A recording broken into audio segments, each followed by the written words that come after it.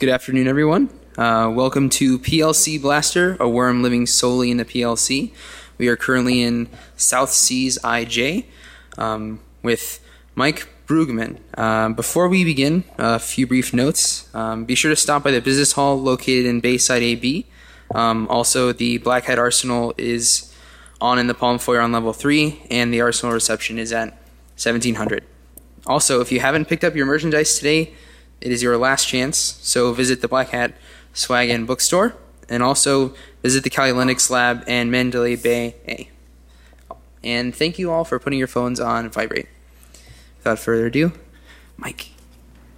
Thank you very much.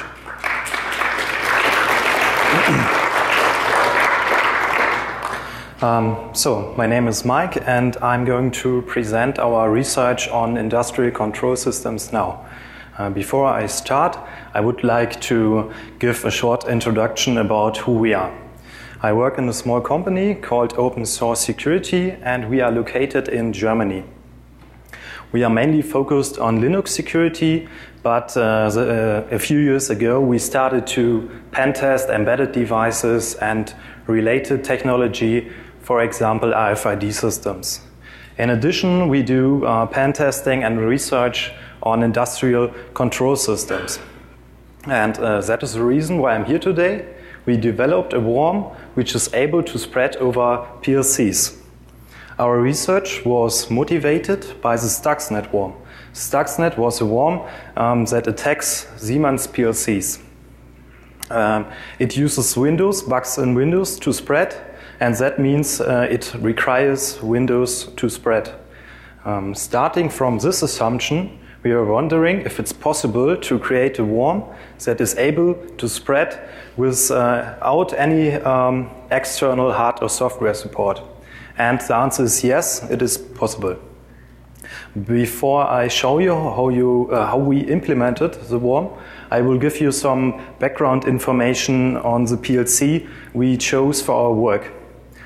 We chose a PLC called S7-1200. It's a Siemens PLC, and it's built for small application. We chose this one because it's cheap. It costs about $150.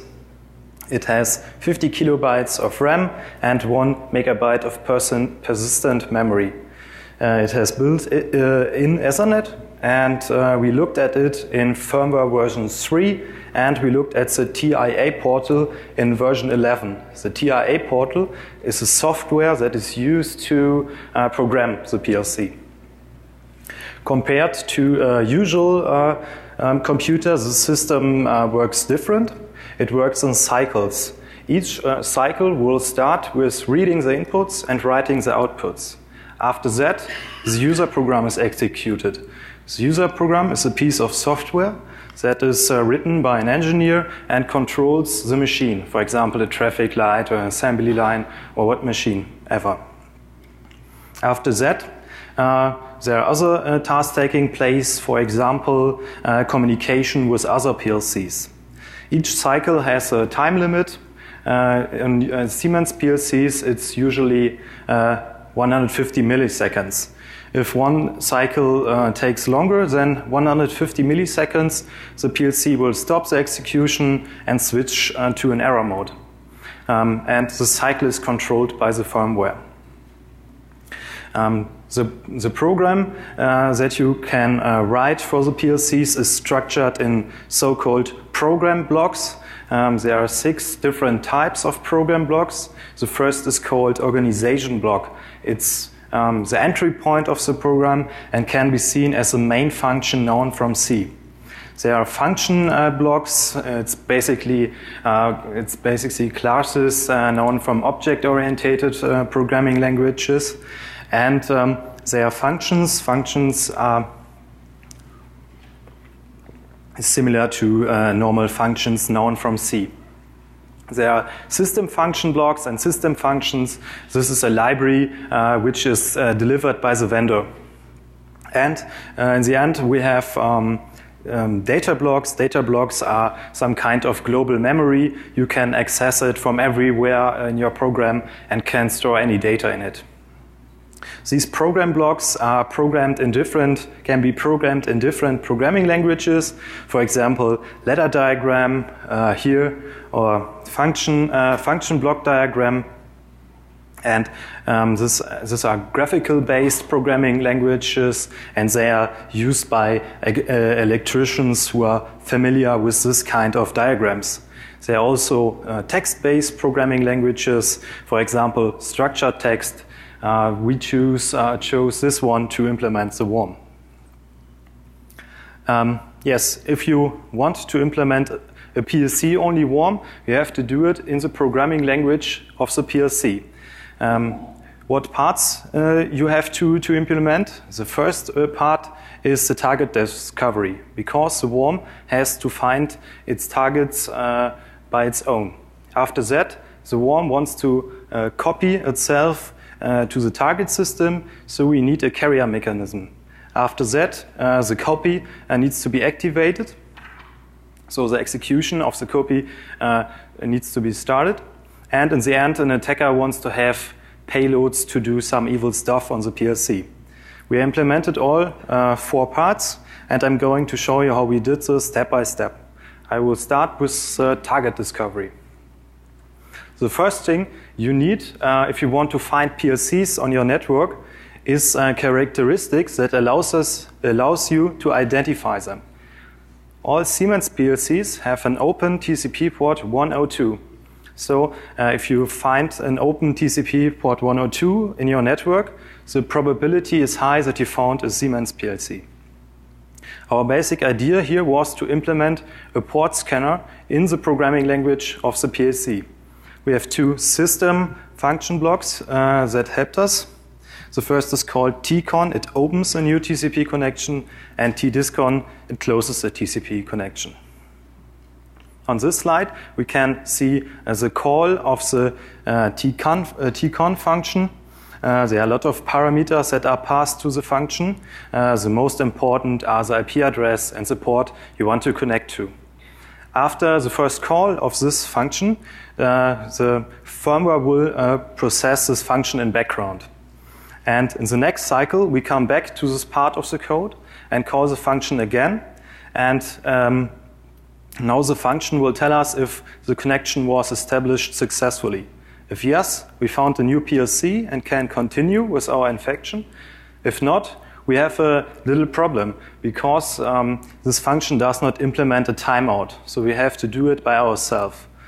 We simply count the cycles in which we failed to establish a new connection, and if we hit the upper limit, we call the tdiscon function. The function will fail because you cannot close a connection that was never established, but it frees the resources for the next IP address we want to try. In the bottom corner, you can see how we select the IP address as the next IP address. We simply count up the last byte of a 4-byte IP address, and that means we scan and /24 subnet for an open TCP port 102. Okay, that is the target discovery. The next thing is the carrier mechanism. Normally, user programs are transferred with the help of the TIA portal via TCP to the PLC.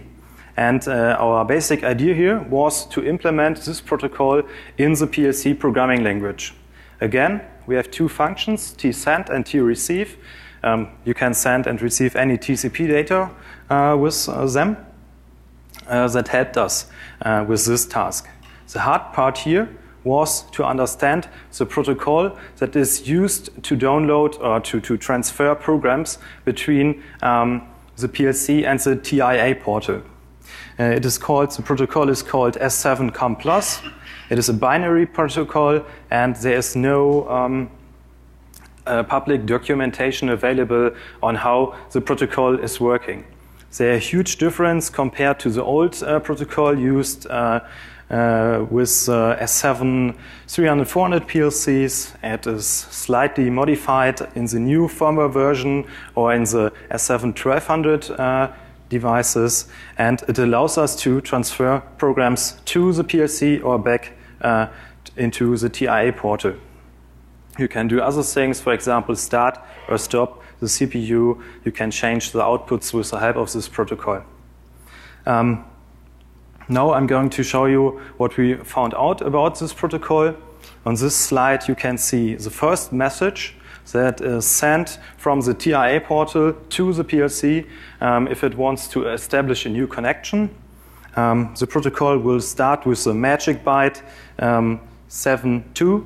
After that there's a version field, there's a length field which tells us how many data is transferred in this message. We have a type field which tells us something about the intention of the message, for example, request, error, response. There's a reserved field. We have a subtype which tells us something about the intention of the message in more detail. And we have a sequence number. The sequence number is simply incremented in every message. In the end, we have a frame end delimiter, and if this frame end delimiter is missing, it simply means that the message is continued in the next message. And between the message head and the frame end delimiter, there are a lot of more bytes. And in the beginning of our analysis, we had problems to find any structure in these bytes. But if you look close enough, you will find a lot of A3 bytes. This A3 bytes introduce a so-called attribute block. Attribute block structures the data that is actually transferred with this protocol.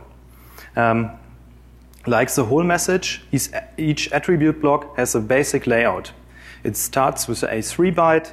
There's an ID field which tells us which value is transferred. In this example, it's some kind of server session. There's a field which is usually 0. It's maybe some kind of format. There's a data type field. In this case, it's a string. A string has a length field, and in the end, the actual value is placed. At the beginning of our analysis, we had problems to parse these attributes correctly because all the the length fields contained wrong values. And this is because numbers have a dynamic size in this protocol. You can see it in the first example, it starts with a 1 bit, and that means there's a following byte, which also belongs to this number. In contrast to that, the 16, it starts with a 0, and that means there's no byte following. After that, we were able to parse the blocks correctly. On this slide, you can see the second message. The second message is replayed by the PLC. It's an anti-reply protection in this message. We are only interested in 1 byte. It's a red-framed byte. And what you have to do is that you need to flip the first bit of this byte and put the result in all your messages that you are going to send to the PLC. So you can see the result in the third message here. You need to place the result here, and this is a third message, and the third message completes the connection setup. There's another interesting message that is a program transfer message. The header has 2 more interesting fields. The first is the block type. It defines the program, it defines the type of the program block we want to download, for example, function block, data block, so the ones I mentioned before. And there's a block number. The block number is the place where the program block is stored on the PLC. After that, there are a lot of attribute blocks which transfer a lot of values. For example, the modification time of the program block, the source code of the program block is stored on the PLC. The bytecode that is actually executed by the PLC is stored on the PLC. And some of these values are only used by the PLC, for example, the bytecode, and others are only used by the TIA portal in case you want to receive your program back out of the PLC. Okay, at this point we knew enough to create own messages and to download or transfer own programs, and we started to play with the protocol, and we found some security flaws that are interesting if you want to implement a worm. The first problem is a problem with data redundancy. As I mentioned before, the block number is a place where the block is stored on the PLC, and it's transferred in the message head. But it's also transferred later in the message as attribute block. So the question is, which of these values is evaluated by Siemens? And the answer is both of them. The first is only evaluated or used by the PLC, and the second is only used by the TIA portal. Now, consider the following situation. You create a new program transfer message and choose a free number in the message head, which is used by the PLC. But you choose a number that is already existing on the PLC in the attribute block that is only used by the TIA portal. Now you transfer this message to the PLC, and the PLC will check the message head and will place the program block to a free slot and will start the execution. If later an engineer wants to check the program, maybe he recognizes strange behavior in his industrial network, he will use the TIA portal, and the TIA portal will download all program blocks that are on the PLC. Now, the PLC will get in trouble because it sees that there are two blocks with the same number, but that is not possible. So the TIA portal will solve this problem by only displaying one of the program blocks. And this allows us to hide parts of our code in front of the eyes of the engineer. But this is not working with data blocks. There's another problem with data redundancy. The code is stored twice. It's stored as XML source code. The source code is only displayed by the TIA portal. And the bytecode. The bytecode is executed by the PLC. And if you want to create a missiless program, you just write it, and then you remove the malicious commands from the source code and download everything to the PLC. If an engineer will later check the program that is running on the PLC, he only will see the clean source code and thinks that everything is okay. But the bytecode will execute the malicious commands. And you can leave out blocks that are only used by the TIA portal at all, and this helps us to reduce the size of the worm. Okay, at this point we knew a lot about the protocol. We knew how to set up a new connection, we knew how to overcome the anti-replay protection, and we implemented everything with the help of the TIA portal. The messages that are used to transfer the worm program are stored in data blocks. The problem here is that you cannot create the data blocks with the help of the TIA portal, because you only know the exact content of the messages when you finish programming. What you have to do is that you create the blocks manually. You just download the worm with the help of the TIA portal.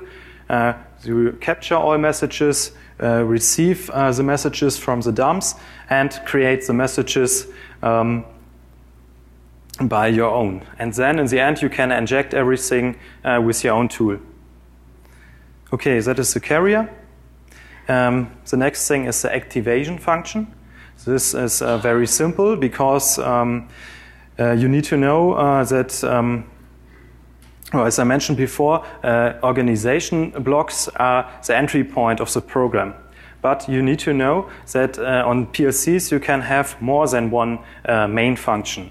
You simply add an additional organization block, and the PLC will start the execution of this block. So it's built in and we have to do nothing. In the end, we want to create some payloads, and because we are part of the normal user program, we can do whatever a normal user program can do. For example, we can stop the execution of the PLC, we can manipulate the outputs, we have the TCP functions to implement a command and control server or proxy or whatever we like. Yes, so we implemented all 4 parts, and now I have a little demo. What you will see is that there's an attacker. The attacker will infect the first PLC, and after that the worm will spread over the PLCs, and in the end the worms connect back to our command and control server, which is running on the attacker's computer. So okay, I created a movie. Here you can see our small example factory. The factory is controlled by 4 Siemens PLCs. You can see them in the top corner. And the different parts of the fabric are controlled by different PLCs. In this example, our machine produces little yellow things, and yeah, everything is working normally. What you will see next is that I disconnect 3 PLCs from the network, because I want to prevent the worm from spreading too fast. Okay, I think this will happen now.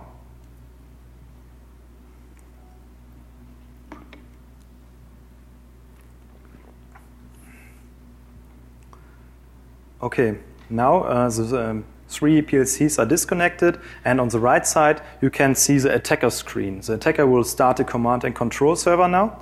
It's a little Python script written by us, and the command and control server waits for new connections.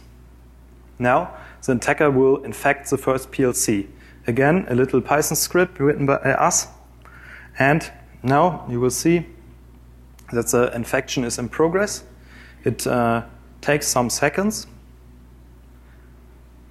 and now the first PLC is infected.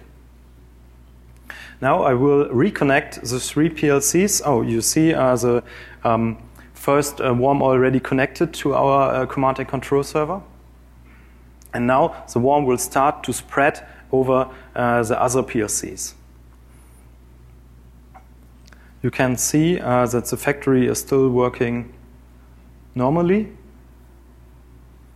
but there's a short moment during the infection, and I think it's right now, the yellow piece is not moving, where the original user program is interrupted. So now the second PLC connected, and after this short period of time, the PLC works as usually. Now I think the other 2 are infected, so we have the same problem with this little yellow piece again, and you can see all PLCs are connected now. After that, the factory works normally again. So there's no way to see that they are infected now. What I'm going to show you now is that you can control the PLCs with the help of the command and control servers. For example, we can switch the outputs to values we like. You will see that the slider on the left side will move, but there's no yellow piece. Okay, now it's moving. So you can control the PLCs with the help of the command and control servers. You can start the assembly lines. We can start the next assembly line.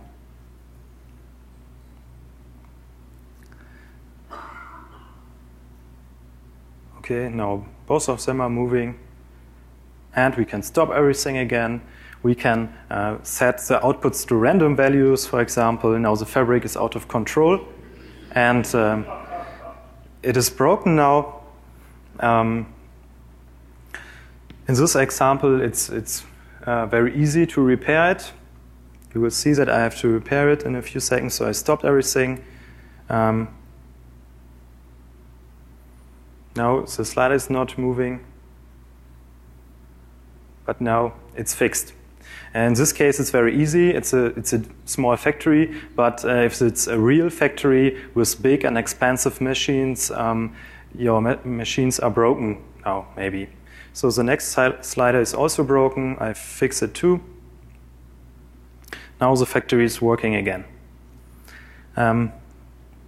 What I'm going to show you next is that we implemented a proxy server, and what we can do is that the PLC connects to us, to the command and control server, and we can use this connection to connect back into the industrial network and can reach targets in this network with the help of the proxy server. So the proxy server is started, and now I will do an Nmap scan with, of one PLC with the help of another PLC.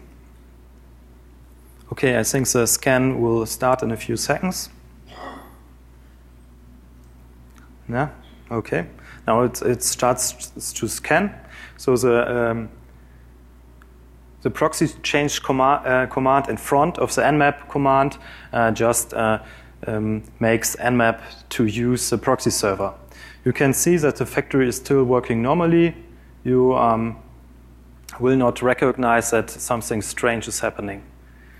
I think it will take some time because Nmap will scan, I don't know, 1,000 ports.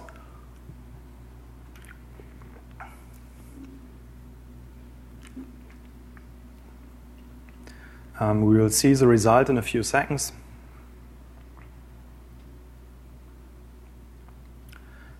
Everything is still working. And now, where's the result? Oh, there.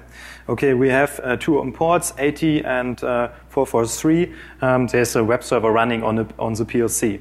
So now we are able to connect to this web server, for example, and can transfer data, but this is not part of the demo because I think you got the point that we can create TCP connections to all devices that are in the industrial network. The last thing I want to show is the kill function.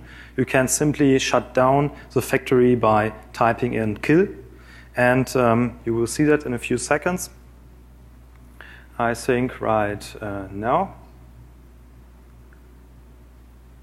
Okay, you see the PLCs are blinking, and the yellow please stopped to move, and all PLCs disconnected.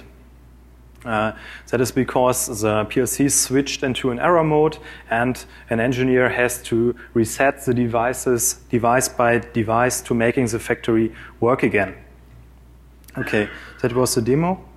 Now back to the slides. Okay, we saw that the original user program was interrupted for 10 seconds. And this also generates a log entry in the PLC. But there's an improvement. You can, so we need to stop the original user program because we add a new organization block. And this is only possible if the execution is stopped. But the improvement is that you can patch existing OBs online. You just can add new code to them.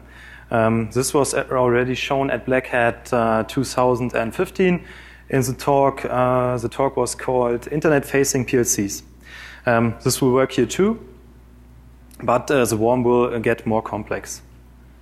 The worm uses memory, nearly 40 kilobyte of RAM and 220 kilobyte of persistent memory. You can reduce this by, for example, by creating a more specific payload, but it's already small enough to fit in all the different S7-1200 models. The cycle time is important. The cycle time is the time in which you can execute a user program without interruption, and it's usually 100 150 milliseconds, and our worm, the longest cycle we could measure during the infection process was 7 milliseconds, and that matches our assumptions because we use communication functions the most of the time, and these functions are processed in the background by the firmware. Yes, the worm is part of the normal user program, so the worm will survive a cold restart. If you want to remove the worm, you can do a factory reset, which deletes the complete user program, or you can overwrite the program block that is used by the worm. The TI portal is able to recognize the worm. You can see that on this slide.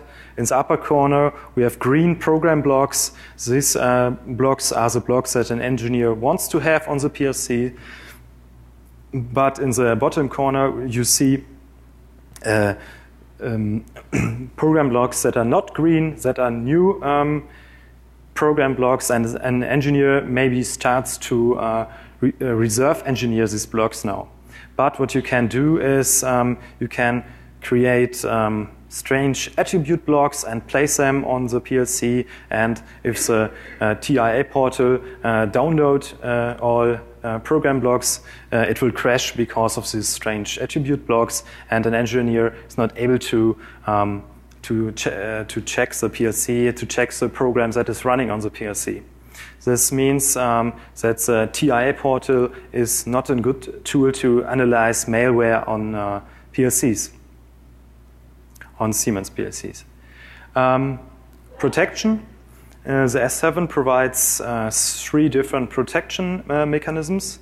The first is called know-how protection, and the know-how protection protects unauthorized reading or modification of the code. If you enable this protection, there is an attribute block, you can see it here in the bottom corner, that is added to the program transfer message, and there's basically an enable flag which tells us if the protection is enabled or not, and there is a SHA-1 hash of the password. You have to provide a password when you enable this protection. In addition, the source code is AES encrypted. Now, if you want to disable this protection, what you have to do, you simply download this block with your own tool, then you change the flag to 0 and upload everything again, and the protection is disabled. The problem here is that the source code is still AES encrypted. And the question is, how is the AES key generated? As I mentioned earlier, this attribute block, you can download it simply by asking the PLC, please give me the program block, and you will get this SHA-1 hash because it's part of the program block. And now how is the AES key generated? It is calculated from this hash. You simply truncate the hash to 128-bit and XOR it with M. The problem is that M is displayed on this slide, and so you are able to calculate the key by your own. So that means that this protection is ineffective because it's broken, and it only protects existing code. But our worm adds only new code. This is fixed by Siemens in the newest TIA portal version. There's another protection called copy protection, and this allows you to bind your program to a specific PLC. You need to enter a serial number of the PLC, and the TIA portal will only transfer your program to that specific PLC. The problem here is that you can simply change the serial number if you have your own down and upload tool, or you just can download whatever serial number to whatever PLC, because this number is only checked by the TIA portal and not by the PLC. So that means it's a client-side protection, so it's not effective. There's a last protection which is called access protection, and this protection does not protect the program, but it limits the features that are can used without providing a password. So the features of the protocol we use to transfer the program, the worm. And there are basically two different protection levels. The first is called write protection. The second is called read and write protection. And if you enable this protection, you have to provide a password before you can download programs to the PLC. And this is an effective protection until the worm knows the password. It works, but it is disabled by default. So it's a very good idea to activate this protection on your PLCs. Then we looked at other vendors because we were wondering if it's a Siemens-specific problem or if maybe other vendors are infectable too. There are three main features we use to implement the worm. The first is industrial Ethernet. Then we need a way to transfer our program via TCP to the PLC. And in the end, we need programmable TCP functions. And on this slide, you can see a list of leading vendors, for example, Siemens, Mitsubishi, Schneider, or Rockwell Automation. And we checked the PLCs simply for these three features.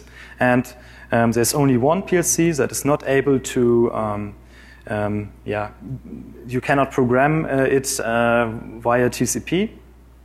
And there are some more PLCs that are not able or that not have programmable TCP functions.